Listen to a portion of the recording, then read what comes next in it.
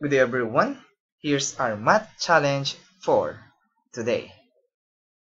And here's our question. Solve for the value of x given this equation. We have x raised to square root of x equals 10. Now, if you want to try this problem, just pause this video. We have 20 seconds and timer starts now.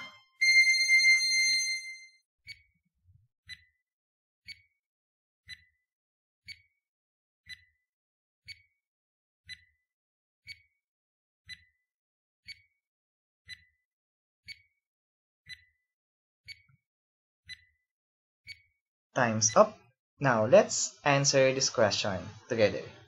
Now our goal in this question is to solve for the real value of x. So given this equation, x raised to square root of x equals 10. Now take note that x raised to square root of x is an increasing function, wherein this 10 is a constant. Therefore, if we graph those functions, surely we have one and only one intersection. Therefore, there is a unique solution to this equation. Now the question is, how are we going to answer this question? Now here's the step. First thing to do is to take the natural log on both sides. This will give us ln of x raised to square root of x equals ln of 10. Now your question might be, why we choose ln or natural log instead of the common logarithm? We will see the purpose later on. But at this point, let's keep going and let's use some properties of natural log. If we have ln of a raised to n, it is equal to n multiplied by the ln of a. Therefore, the left-hand side of our equation can be written as square root of x multiplied by ln of x. Now also take note that if we have a, it is equivalent to e raised to ln of a. Therefore, the square root of x can be written as e raised to ln. Also take note that square root of x can be written as x raised to 1/2. And now, let's use again the property that we used a while ago. So ln of x raised to 1/2 can be written as 1/2 multiplied by ln of x. Now at this point, let's switch the position of e raised to 1/2 times ln of x and ln of x, like this. Now what we're going to do is to multiply both sides by 1/2. So we have 1/2 times ln of x multiplied by e raised to 1/2 times ln of x equals 1/2 times ln of 10. Now the next question is why we do that. Take note that this expression 1/2 times ln of x is also the exponent of this e, which is 1/2 times ln of x. Now at this point, we will use some special function. If we have an equation y times e raised to y equals x, and if we get the Lambert w function on both sides, so we have Lambert w function of y times e raised to y, this will give us the value of y.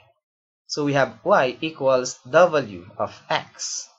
Now let's apply the Lambert w function on our equation. So let's get the w on both sides. So you have the Lambert w function of 1/2 times ln of x times e raised to 1/2 times ln of x equals Lambert w function of 1/2 times ln of 10. Now take note that the left-hand side of our equation is just 1/2 times ln of x. Now our goal here is to solve for the value of x. So what we're going to do is to multiply this equation by 2. So we have ln of x equals 2 times w of 1/2 times ln of 10. Now to solve for the value of x, we need to convert this equation into an exponential equation. Now take note that if we have ln of a equals n, it is equivalent to a equals e raised to n. Therefore, our equation can be written as x equals e raised to 2 times w of 1/2 times ln of 10. To work out the approximate value of this expression, I will use Wolfram alpha. So just type e raised to 2 times product log parentheses ln of 10 over 2. By the way, Lambert W function is also known as the product logarithm. So we have product log right here. Using this online calculator, we get the value of this expression as 3.4527614 and so on and so forth.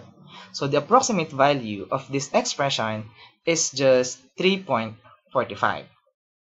Therefore, the value of x in this equation, x raised to square root of x equals 10, must be the exact value, must be e raised to 2 times w of 1/2 times ln of 10, or approximately equal to 3.45. And as always, we are done.